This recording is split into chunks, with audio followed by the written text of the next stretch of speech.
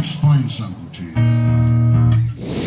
Everybody does this thumb picking stuff, and all of you ladies go along with it because it's the boyfriends or the husbands or whatever, but you don't really know what the hell it is they're doing that's different than everybody else. So I, the Breshman, will explain it to you.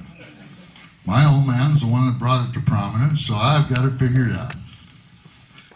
It's a solo style. It's a style you don't want to... Travis used to say, I just hate it when somebody says, let's pick one together. No, I don't want to. It's a solo style. You play your own bass, your own rhythm, your own chords, and your own melody. Don't need anybody to play along with you. I'll explain that.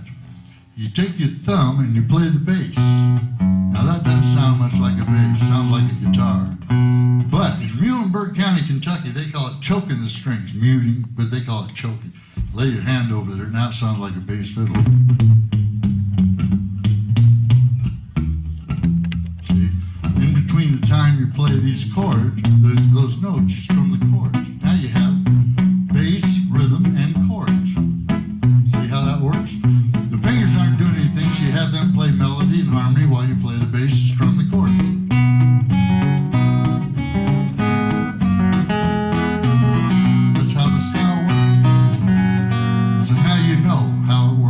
This is Richard Smith, and you are watching Bresh Digital TV.